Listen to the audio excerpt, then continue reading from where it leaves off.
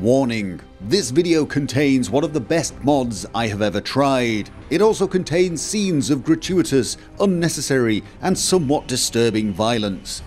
It also contains something that many of you may be afraid of. Welcome to episode 32 of the Fallout 4 Mod Vault.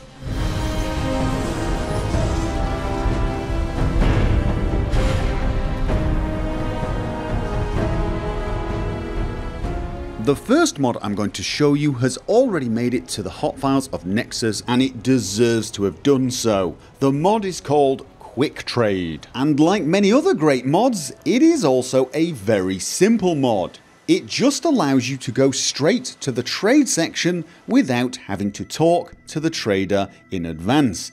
It is that simple. I'll leave the trade section, I'll go back in, and I can do it very quickly over and over. I'm sure you will notice the similarity between this and the quick loop function that is part of the default vanilla game. You can still talk to the settler if you so wish, if you want to change his equipment or just talk to him for some odd reason, but let's face it, the vast majority of us are never going to do that. We're just going to hit trade, and you can do it this quickly. You can just go from vendor to vendor and do your trading without all that annoying chit chat. Some traders will still initiate conversation with you when you first go near to them, and there's no real way of stopping that, I believe, and you probably don't want to, because of course it would potentially ruin some quests. But most of the time, for most traders, you'll just be able to skip straight to the barter section. I honestly can't think of any reason not to use this mod. It's one of those mods that once you get used to, I can imagine you would not be able to live without. If you are an arachnophobe, you may wish to skip the next mod. I will put an annotation on screen right now that will allow you to skip straight to the next mod, and there will be links in the description to each and every mod. If you are afraid of spiders, you may wish to click one of those links right now. As you have probably guessed, this mod adds large mutated spiders to the Commonwealth. These little fellas are not as large as something like the Rad Scorpion, but if you ask me, they more than make up for it in creepy factor. There is also an albino Rad Spider, and just to make the ooh factor even greater, there is a glowing version. In fact, they come in a variety of different flavours, all of them pretty damned horrible. You can find them out in the Commonwealth, and they are hostile, so be warned. Expect a fight. And they are a little tougher than you would imagine. So it's best to have some decent firepower, and preferably, oh God, a bit of support. Although in this case, I'm slightly more worried about my support than the spiders.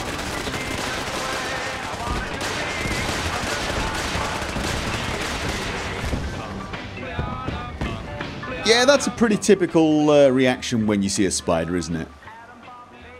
The next mod also deserves a warning. It is a little brutal and gory. It does involve kind of gratuitous violence. So again, if you don't like that, you should probably skip this mod. This mod is actually called Live Dismemberment, and it makes it so that if a limb is damaged, crippled, there is a chance that it will actually get blown off. The chance depends on which version of the mod you use, but it's pretty gross actually. If I shoot this raider's arm, there is a chance. I think I crippled it, but I didn't knock it off. Let's do the other arm.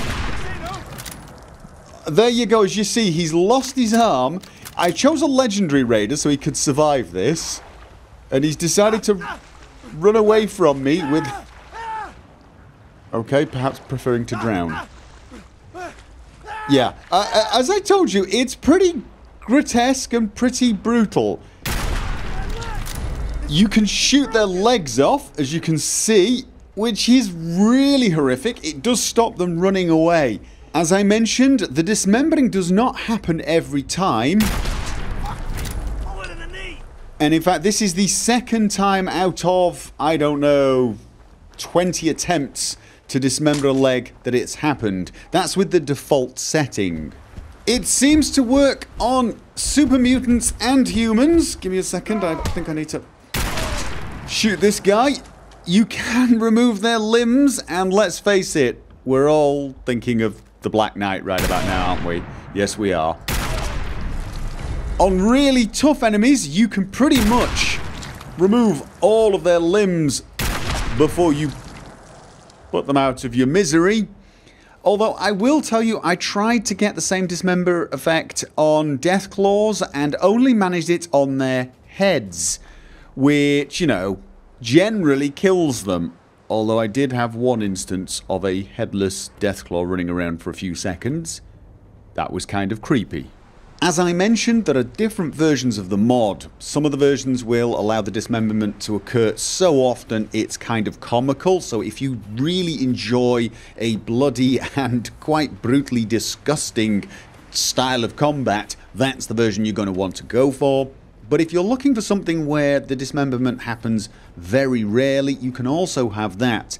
And that will make it so that when it happens, it will be a bit more shocking and perhaps even cause you to feel some sympathy for your enemy.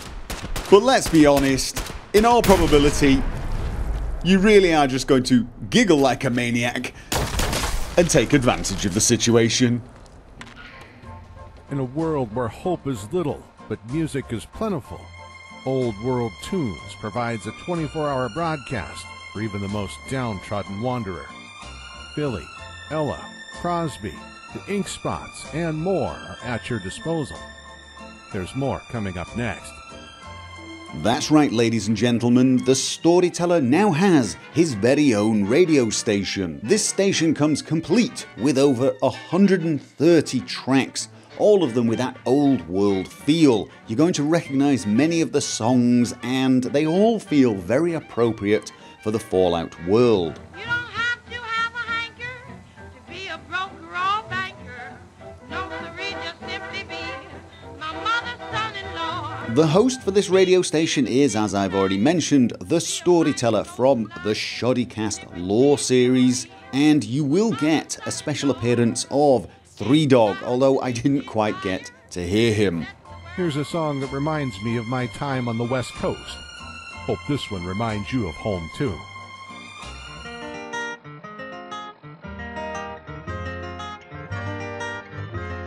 Stars of the Midnight Ranges. This radio station actually comes with a settings holotape that has its own skin, and if you actually use this tape, it allows you to increase the volume of the selected radio station. So I'm going to boost it by 12 decibels. It will now restart, and then there you go, it's a little louder. And there is even a radio with a custom skin that you can make in the workshop menu. Now this is a standalone radio station if you like, but it also comes as part of a compilation called Old World Radio Boston, and that has a lot of channels. I've actually covered that in a previous video if you want to go and see the variety of radio stations you get there. So if you're a fan of great radio stations or just a fan of the storyteller, this is one to check out.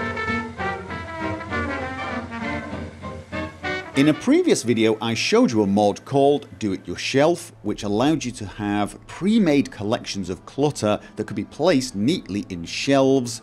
And I also, in yet another video, showed you a mod called OC Decorator, which allowed you to place individual pieces of clutter wherever you liked. But now there is a new mod called Dino's Decorations that allows you to place clutter in a slightly more organised manner than OC Decorator, but not quite to the same degree as Do It Yourself. So as you can see here, I've got collections of ammo, folders, even holotapes neatly, well, not so neatly arranged in a pile. I've got cue balls, a checkers board, pots, pans, And over here at the kitchen, we've got baskets filled with bottles, we've got kitchen utensils, and plenty more. There are glass pyramids, collections of vases, and even a little tray with some plants.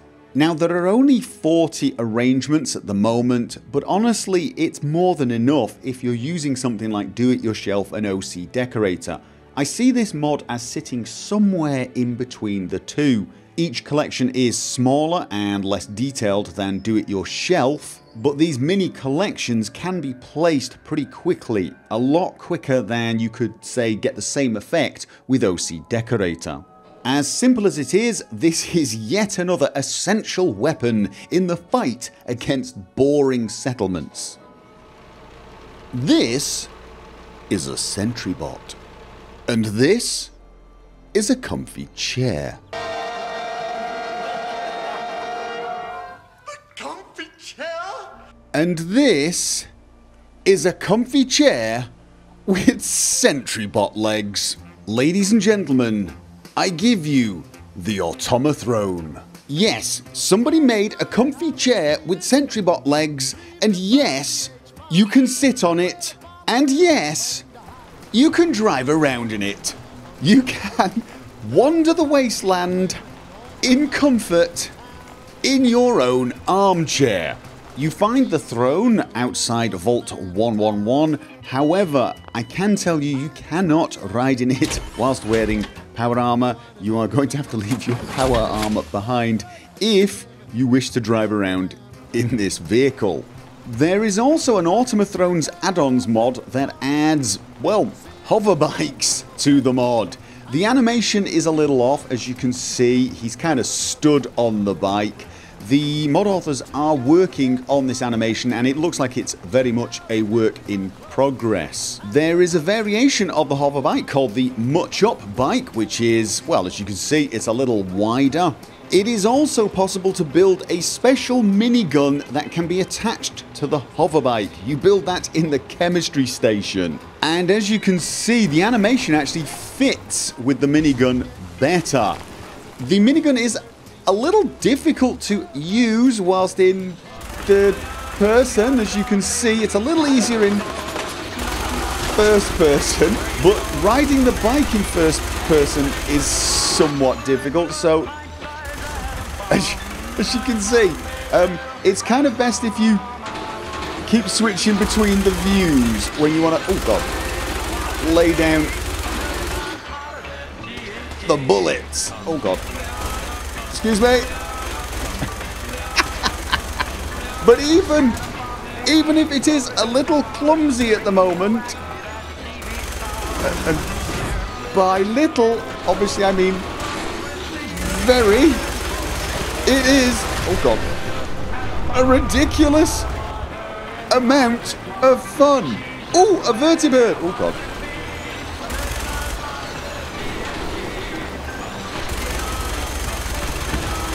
Yes!